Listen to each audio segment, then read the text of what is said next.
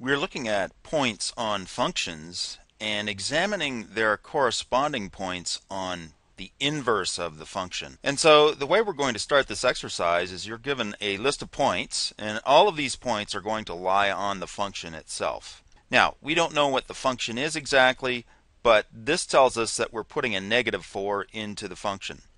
And so we're going to go to our function machine and we're going to put in a -4. We're going to process it in our machine, and I can see that the output of this particular function is -10.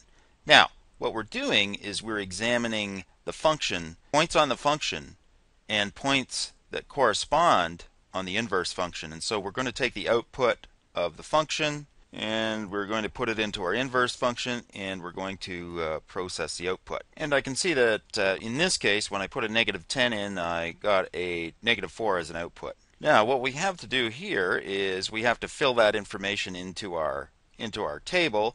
And so when the input was -4, the output was -10, and in this case, when the corresponding point had an input of -10, the output was -4. Okay, and we're going to continue in that fashion. Now, when you're completely done, what you're actually going to do after you've filled in the table of points is you're going to be plotting these points on this GeoGebra applet. And so drag each point to its proper location. So I know that when x was -10, the output was -4. And so there is my first point on the function. And I know that when my x was -4, my output was -10.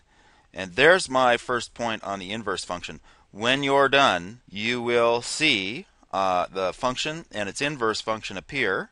You'll notice this is the line y equals x. I want you to think about how these points are related to each other relative to the line y equals x. And you should see a secret word appear that is the answer to the question.